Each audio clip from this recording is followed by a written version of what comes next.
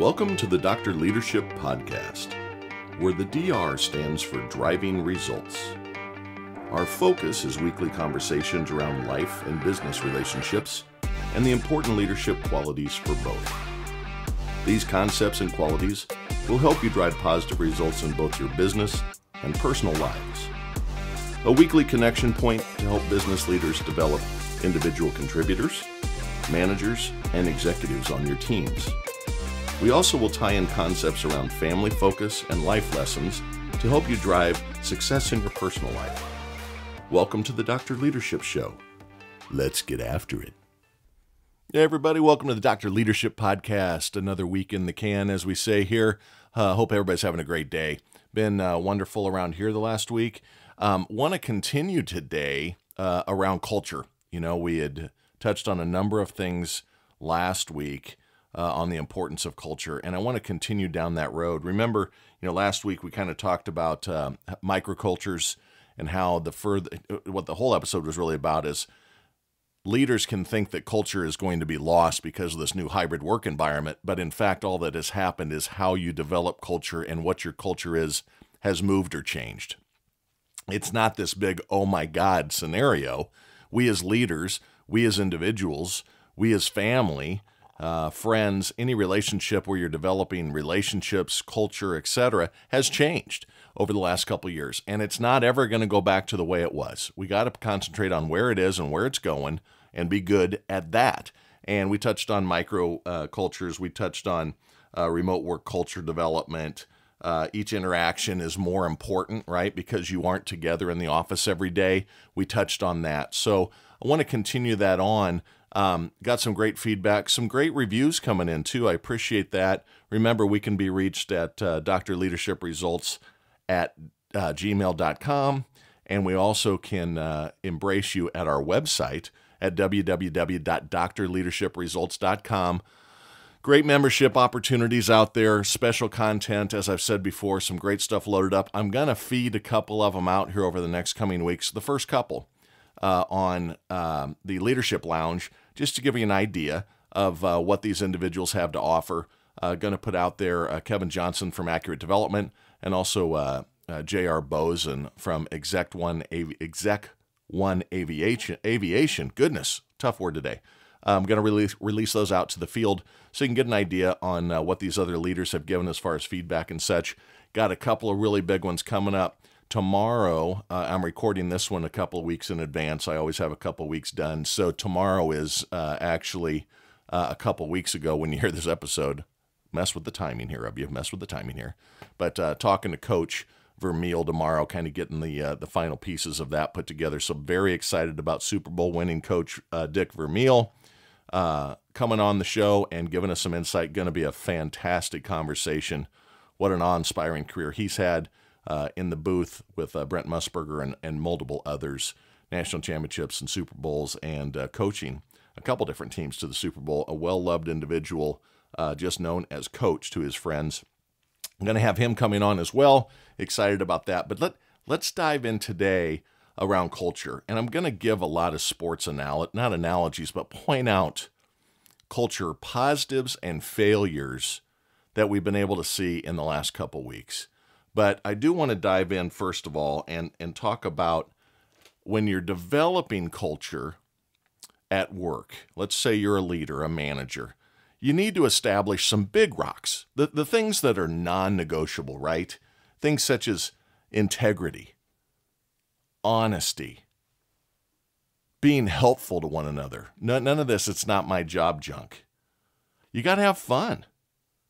Why do it if it isn't fun? One thing that I think my culture of my team is that we're constantly walking on the edge of that humor bus. We're having fun all the time. I expect people to pick on me because I need to take it as much as I give it out. I love picking on people and being sarcastic and having some fun with it. Never to hurt anybody. One thing this world has lost is its sense of humor. Things are funny because they're true typically. Just because you don't like things that are true doesn't mean that it's not funny. We have become this thin-skinned world that can't handle anything if it doesn't meet the said narrative of whoever is virtue signaling at this time. You can't say something funny on Twitter. You can't say something funny on a Saturday Night Live monologue. You can't say something funny in a comedy club. When you go into a comedy club, you have given away your rights to be offended. It is time to sit back and not take yourself so damn seriously, folks. But in business, having fun, being funny, I think it's great at establishing relationships, etc. Hardworking. We got to be hardworking, folks. I've said it a couple times. Actually, one of the releases I'm going to do from the Leadership Lounge, Kevin Johnson's father said it best. You put in the first 40 to stay even, because everybody puts in 40 hours a week. What you do from 40 to 60 is what creates differentiation. Your value prop becomes stronger. You're better at whatever you do than the competition. That's where you become successful. Again, don't want to scare everybody off that you got to work 60, 70 hours a week, but you got to work hard. You got to give it your all every day. Not everybody gets to be a Kardashian where you release a video of yourself being naughty when you were 18 years old, turns into $1 billion empire because you're showing yourself off every single day. That doesn't happen. TikTok is not going to be the successful way to your retirement for the very vast majority of us. You aren't going to invent the next app that's going to go all the way to the front of the line in the Apple Store. Somebody will, but not everybody. Not all of us are going to win the lottery. I keep trying every week. I'm hoping, but hope isn't a strategy. So you got to be willing to work hard. You know, Elon Musk has shocked, whether you like him or hate, I'm going to talk about a number of things here. It's not about I like him or dislike him. I just want you to ponder. Elon Musk, we can say, invented PayPal, very successful, sold it, billionaire. Creates Tesla, very, very successful. They don't bring him in to talk about, EV cars because he doesn't fit the narrative in the current administration. How stupid is that? Stop that crap, both sides. Not speaking for or against any administration, but when you've got the gentleman that started the company that is tenfold of the next closest person in EV vehicles, you probably ought to have him in the room. Pretty smart guy. SpaceX, gonna send people into space, already sending people into space. Starlink, Ukraine goes under, can't communicate. Oh, Elon Musk just says, well, I'll send a few rockets up and drop satellites all over above the country, and everybody will be able to communicate again. That's a smart guy. Now, he mandates hard work. You've seen what's happened since he's taken over Twitter. He's the head twit, right? Funny stuff. And he is renting space in people's heads for free right now because everyone is disjointed because everything has to be political. It doesn't have to be political. Twitter is a platform that has not been equal in its coverage, period. That's not a political statement. That's just the truth. He's coming in. He's taking it over. He's going to, in his statements, normalize it, give fair play to both sides. You know, my mom had an interesting conversation about that. She goes, it feels oppressive when you've been treated with special kid gloves for the last few years. Only one side of the story is being told. If the other side starts getting told, suddenly you feel like it's not fair. No, that's what equality is. So you get to hear both sides. So he's fighting through this thing, and he came in, and I think actually his hard work approach, where he said everybody get ready to work really, really hard, and if you don't commit to working really, really hard, we're going to let you go. I think it was a way for him to call out the weenies, the people that aren't in it for the right reasons. They don't want to make Twitter a great thing for everybody. They want to mandate and control and sit on their proverbial you-know-what and make a lot of money on stock options. That's not what makes him roar. That's not what trips his trigger. He wants people to come in and say, listen, this platform has some great upside. Some of the ideas he's put out there, when you think about them, at least to me, kind of taking it to the next level. Some of the things he does and says out there have really aggravated people. And they suddenly say, he doesn't know how to run a company. It just makes me laugh so hard. The media, he's going to put this thing under. I bet not. I bet not. Because everybody knows that newscast person or that person that is supposed to be able to deliver news unbiased to us, which they don't. Doesn't matter which channel you listen to. They're all biased. They aren't feeding the truth to you. I don't listen to those people. Hollywood, they don't even know how to spell Twitter. half these people. I'm going to leave Twitter. Good. Bye. See, that's what I'd say. Elon Musk, great. The hate speech is going to go through the roof. Actually, he just showed, they put out reports, internal documentation from his analysts that work for Twitter, that is actually down. So forget the narrative. Hard work is a very needed item in your culture because it's going to take hard work to be successful at anything in this world. Sports, life, a marriage, raising kids, being a good child, anything that you want to do requires hard work. It's not about if you like somebody or not that I'm bringing as a reference point, but he's shocking the system because he's asking for hard work. You got to do a lot of things in this world to create a good culture. Fun is part of it. Celebrating others' wins. What a great concept. I've talked about it a couple times. Teams are how you need to approach life. Life is about teams. You have your family as a team. You have your extended family as a team. You have your work team. You have your neighborhood team. Be happy for all of them. Why in the world would you carry a Sour Patch around because someone else is having a good day? Why in the world would you as an individual or a leader be upset? Let's say another one of the executives in my company has a better year than I do. I may use it as a motivating factor to say, hey, we need to catch Sue. Her division did better than our division next year. Let's put that as a target. That's good competitive drive.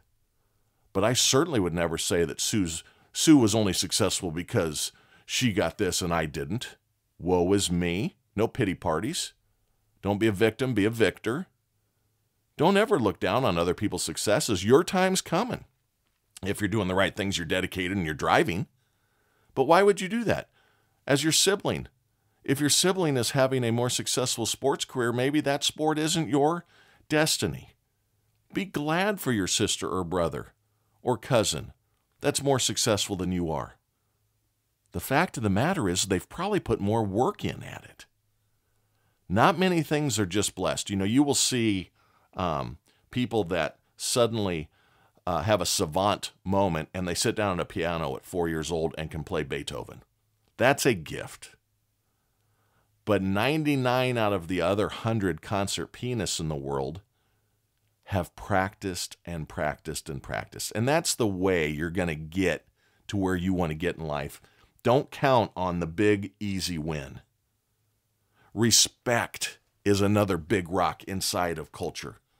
Now, here's where I want to talk about something that just absolutely was one of the most impressive things I've ever seen this last week. The World Cup's going on, right? I'm not a big soccer guy. I always have said if I wanted to watch a bunch of guys run around for 90 minutes and not score, I'd go to the strip joint. Still a funny line. But they run and are fit, and they are athletes. It's just not my sport. It's okay. It wasn't big when I was growing up. It's the world's biggest sport. So I say that with just a little having fun. But did you see what the Japanese team did? So after the game, I don't know if you've ever seen interviews from the locker rooms of other sports, etc. But these players destroy it. The managers for the teams pick up what is theirs, but typically you flash in afterwards and the place is a shambles. Crap everywhere, paper everywhere, dirty towels everywhere, nothing's been cleaned up. After they won their World Cup match, the Japanese team folded all the towels, cleaned all the lockers out, made the hangers stand nice. Place was better than they found it. Something my dad used to always say, if you borrow something, bring it back in better shape than when you borrowed it. If you borrow a car, fill it up with gas before you bring it back. You borrow somebody's truck to move something, drive through the car wash. Show it respect, show them appreciation. That is a cornerstone of a good culture. The Japanese nationality is unbelievably focused to respect.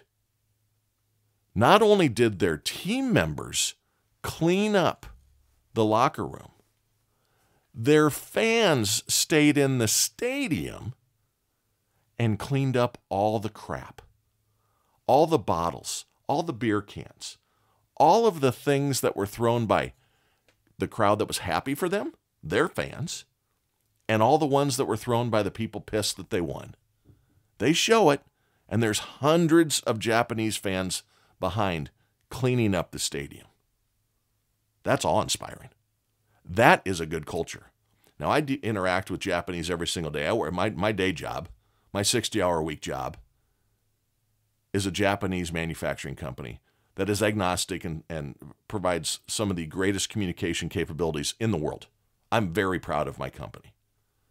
And working for Japanese can be different than being appreciative on the sports team. There's a lot of desire to have as much information as possible from the Japanese culture. That can be taxing. But I'll tell you what, from a respect standpoint, I've never had anyone say a harsh word to me without respect. I've had it coming to me on results or whatever might be the case that they're fighting through, but there's never a disrespectful approach. It is very, very important to them, and it shined through. And the country of Japan should be very proud, no matter what else happens in that World Cup, that they showed to the world what good looks like. You have a big event about climate go on in downtown New York or Washington, D.C. or London or Brussels or whatever. The people that say they're trying to save the planet destroy it in their wake. You've seen the pictures of it. These people they're just talkers. They aren't serious about it. The Japanese culture is very serious about respect. Absolutely unbelievable what they did in that stadium. Accountability is a big one too. Raise your hand if it's good news or bad news. We talked about that early on. Needs to be a big rock, right? Parents, you have to be accountable for your children. Let's talk about your family culture a little bit. Are your kids respectful to you and to others that are you would classify as elders? Are they respectful to other children? Or is it a me, me, me? Have you given so much to your kids that you have caused a spoiled situation to start to happen? That's not being accountable to your children. That isn't teaching them what good looks like. Remember I said, adversity. Hearing the word no is a very good thing for a young person. That is creating their ability to handle adversity that will become very important in any positive culture, business world, family world that they get involved with later. Remember, I'm always saying I'm tying these things together. They don't stand alone. They're a part of a greater good that I'm trying to deliver out there in this world today. I don't have all the right answers. I am certainly not exercising everything I say all the time. This is a reaffirmation to me every week too. I'm putting myself accountable. If I say it, I record it, I distribute it, I better damn well do it. I'm trying. That's the key. One step at a time. How do you walk 1,000 miles? First step, second step, third step. Keep walking. One thing about kids today that can happen, everybody wants to be a star. TikTok and Instagram and all these types of things, that is creating a terrible, toxic civilization, people on people culture in our country and in our world today. You root against others. I want more likes than you. Children have begun wanting the affirmation of their peers more than their parents. This is a big problem. Children, young adults, you should be more interested in impressing your parents with good behaviors and good attributes toward others and being helpful than if you have a lot of likes on your Instagram page. Parents and grandparents, if you're listening, share these ideals with your kids and grandchildren and those around your kids. A lot of kids aren't getting good upbringing at home. Rearing has taken a back seat. Children are an inconvenience. They cannot be. They have to be your number one focus. You're creating our future leaders. You're creating our future hopes and dreams for our country and our world. You got to take it seriously. Kids, don't be interested in likes. Be interested in that you make grandma and grandpa proud. Be interested that you make your mom and dad proud. Be interested that your brother or sister looks at you and says, man, they're doing awesome. That's good. I'm not saying don't do TikTok. I'm not saying don't enjoy a like here or there, but don't make it more important than your parents' praise. Success comes from positivity. Goals have to be around common-based beliefs, right? Whether it's business or life. Me as a parent, I wanted my children to be centered in their faith. I wanted them to be hardworking. I wanted them to understand that nothing comes for free. Life is hard. You have to be prepared for the worst-case scenario. You hope and drive for the best, but you are going to have to take challenging things on. It's coming at us. The guy last week, a mile from his car running, had to take that on. A lot of people, I'd have melted in the corner, quite frankly, on that one. Something doesn't go good in life. You get a negative health statement around one of your loved ones. You have to be able to handle this stuff. So you have to have a common core and beliefs that things are good in this world if you act appropriately, you develop appropriately. Something that's also important in these cultures, now I'm talking about work and family a little bit, but engagement and loyalty. How many times are we seeing these kids that pop and they act out these things in schools, these shootings up and down the street in downtown Chicago, Southside Chicago, Baltimore, Detroit, LA. They are not being reared at home appropriately. Don't blame society. Grandma needs to grab a hold of that grandson and say, you aren't going to act like a fool anymore. You need to be loyal to your family. You need to be engaged as a parent. You need to be engaged in your work environment. Elon Musk asked people to sign a loyalty clause. Well, guess what a non-compete is, folks, that we've all signed? You're kind of signing a loyalty clause because they put parameters around going somewhere else. I certainly want to be loyal to my company. That ties in with integrity. You have to have purpose. This is more business related suddenly, but remember, Indra Nooyi, PepsiCo former CEO, tied purpose to work. Performance with purpose. So you have to have purpose. You need engagement and loyalty. There has to be good opportunity. You need to have opportunity come at you and be available for you for that culture to thrive and strive. You have to carry your own sunshine in this world, right? As a culture, you have to be optimistic. You have to be driven. And you also have to be open for feedback. Feedback needs to be freely given in a positive culture in this business environment. There is no I. There's a lot of we. It's a common thread from me, but it's how we have to approach it. In your business world, as a leader, as a manager, as an individual contributor, if you believe in the culture of your team, be it a microculture or a macro culture, show it. Be loud and proud. You know what culture is? I heard this one the other day. You know, your business culture can be determined if it's good or bad by how your employees feel on Sunday night. Sunday nights can be an absolute chore, or they can be the beginning of preparation for that week's race.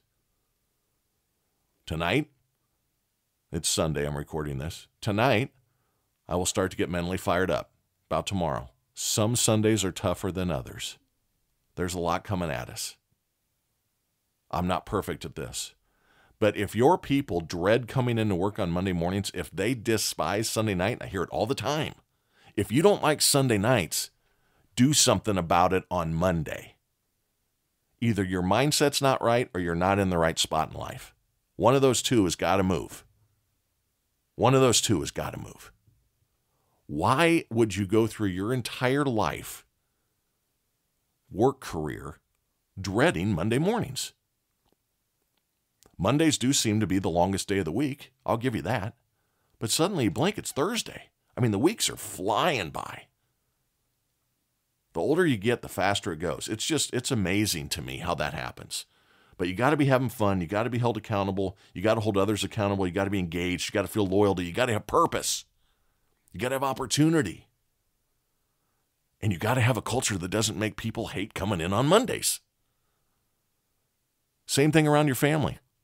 Me as a father, I never want my children to dread that here comes Dad.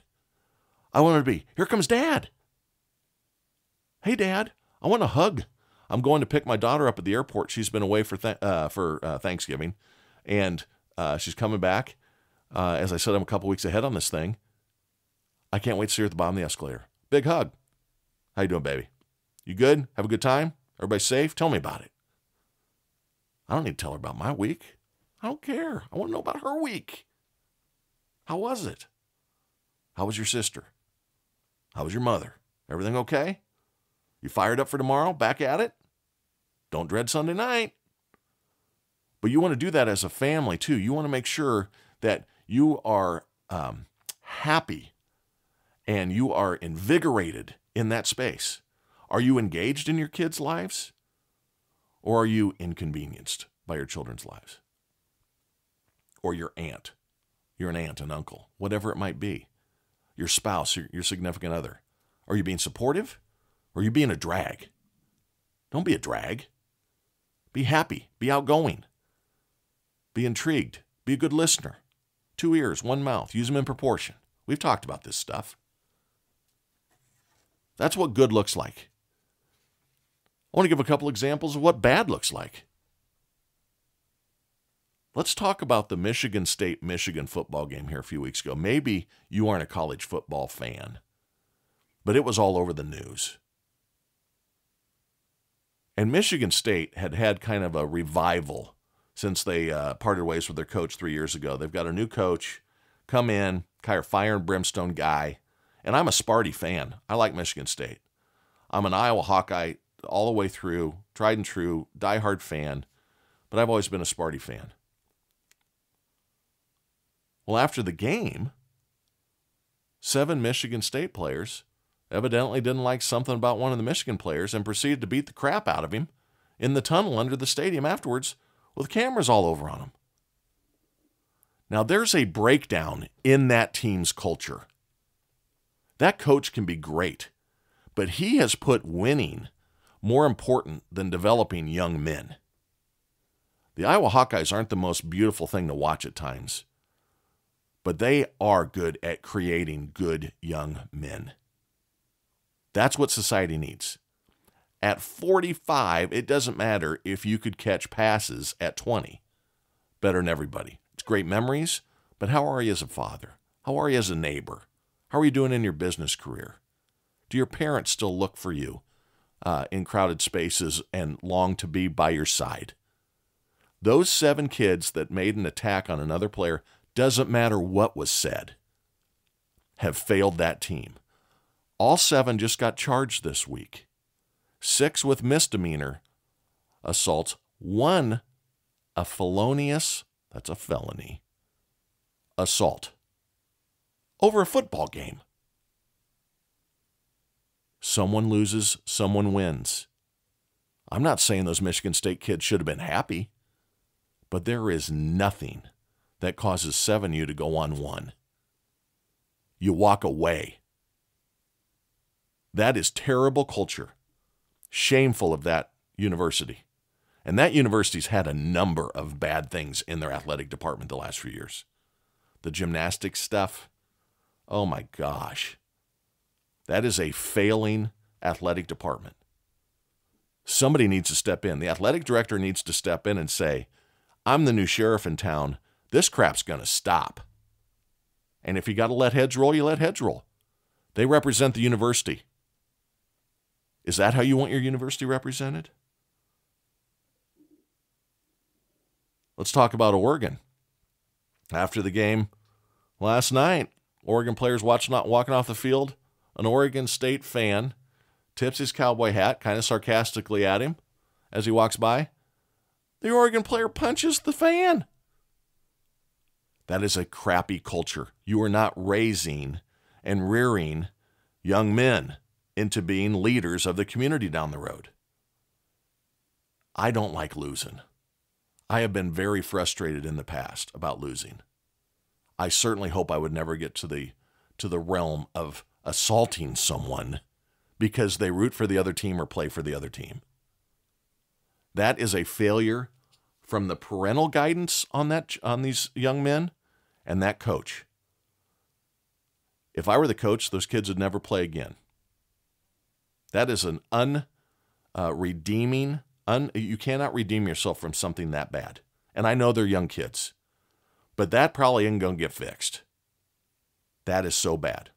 A felonious assault, still in their uniform with cameras rolling. That dog probably can't get retrained. I'm not calling him a dog. I'm just saying, it's an analogy. That dog's going to bite again. Let's talk about this Bitcoin competition, FTX company. Samuel Bankman, I think it's Fried, spelled fried in the English language. His career is fried, I'll tell you that. Why is this guy not in jail? Billions missing. I've had friends come up, and I'm going to talk about this in the investment side. We're getting close to that. I know I've said it's coming, bringing Tim Papadopoulos on, and also we're going to be just talking about finances in your life. How do you drive and create wealth? And there's all sorts to that. It ain't through your salary. That's part of it. But sound investments, making solid decisions is how you do it. But why is this guy not in jail? Because he made, $30 million investment towards green energy, and suddenly he's on the good side and he's not being held accountable? I mean, we've sent SWAT teams in on people because they sent a text in the last 2 years. We've lied on warrants to court systems through our national police organizations to try to take people down. This guy, we know he's stolen billions of dollars. We know they had no accounting practices. They had not been audited. In 2019, they started. They're now a $100 billion operation, and nobody looked at the numbers? Who's accountable for that? They say it's bigger than Madoff. It's like Enron, Lehman Brothers. This guy's still sitting in a penthouse down in the Bahamas. That company culture was awful.